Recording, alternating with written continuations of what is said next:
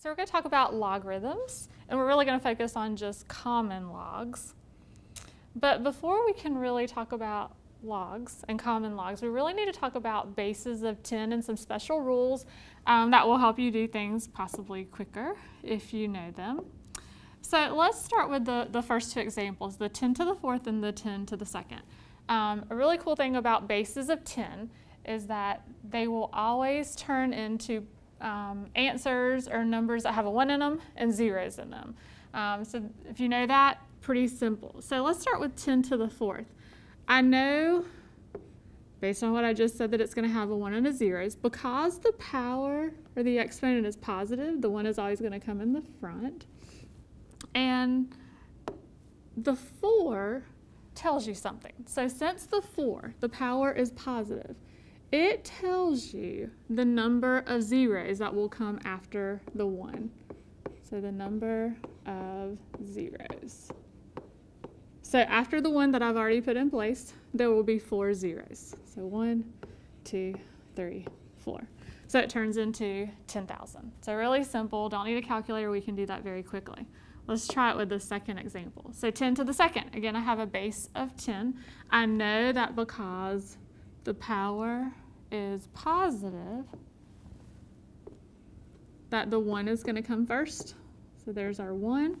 And then we know that since the power is 2, I'm going to have 2 zeros that follow. And we all know that 10 to the second power is 100, so a really easy way to do that as well. So that's with positive powers. What if you have negative powers? Well, first off, if you have negative powers, the 1 doesn't come at the beginning, it comes at the end. So I'm going to go ahead and put a 1 at the end of the problem. So again, remember they always are going to have 1s and zeros. Now, the negative 4 does not tell you how many zeros. It tells you how many places you're going to go after the decimal. So it's the number of places, or number of decimal places. So number of places after the decimal. So I should have a total of 4 places after the decimal. So I'm going to go ahead and put my decimal in place, and I should have 4 places. So 1, 2, 3, 4. I have to count the 1. In those places that have holes, I'm simply going to put in zeros. So it's 0.0001. All right, let's try the last one, 10 to the negative 2. Again, any base of 10 is going to involve 1 and zeros. Since it is a negative power, the 1 is going to come at the end. I know that. And remember that the negative 2 again tells me how many decimal places, or how many places after the decimal. So it has 2, so 1, 2. The 1 does count in this. So in place of the missing 1, I'm just going to put in a 0. So 0.01. Pretty simple, but these will help you with common logs. So moving to common logs. A common log can be written as log or log base 10. However, you very rarely see it written as log base 10. It's just assumed that you know that the base is 10. And by definition, the common log of a number is the power to which 10 must be raised to get that number. So for example, we're going to start out simple here. If I have log of 10 to the 5th, you're going to focus on this number, and you're going to ask yourself, 10 to what power will give you 10 to the 5th? Well, obviously the power is 5. So your answer is 5. So 10 to the 5th power will give you back this answer. So the log of 10 to the 5th is 5. Pretty simple. So with the second one, the log of 10 to the negative 2. Again, we're trying to figure out 10 to what power will give me this answer. Well, 10 to what power? The power is negative 2. So just understand that a logarithm is simply an exponent. Now, working with some more difficult ones, where it's not already written out for you.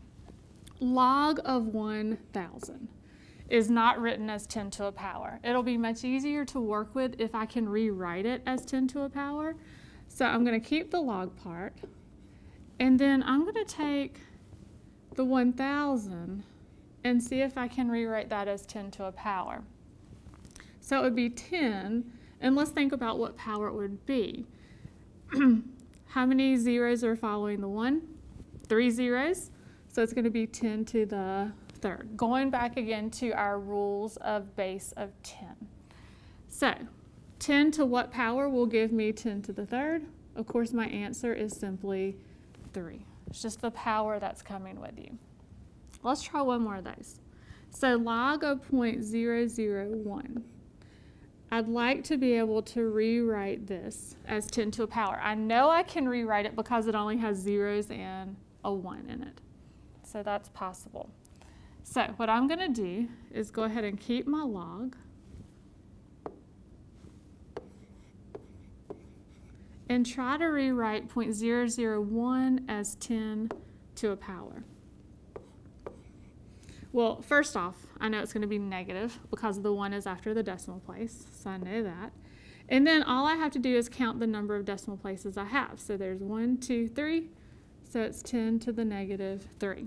So again, to answer the problem, the log of 10 to the negative 3 is going to be the number to which 10 must be raised to come back with this answer. So 10 to the negative 3 is 10 to what power? Is simply negative 3. So again, logarithms, common logarithms, are nothing more the power on the base of 10. Now, the last one that we have 55. 55 cannot be rewritten as a base of 10. So the only way for us to work this problem is to use a calculator. So on your calculator, you have a log button. If you simply just touch log and then 55, and some of you may have to close the parentheses, and you will end up with, I'm going to make this approximately, I'm just going to take it 2 decimal places, would be approximately 1.74. So you're not going to be able to turn everything into a base of 10. Remember, it's only those things that have a 1 with zeros after it, or a decimal place with zeros before and then a 1 at the end.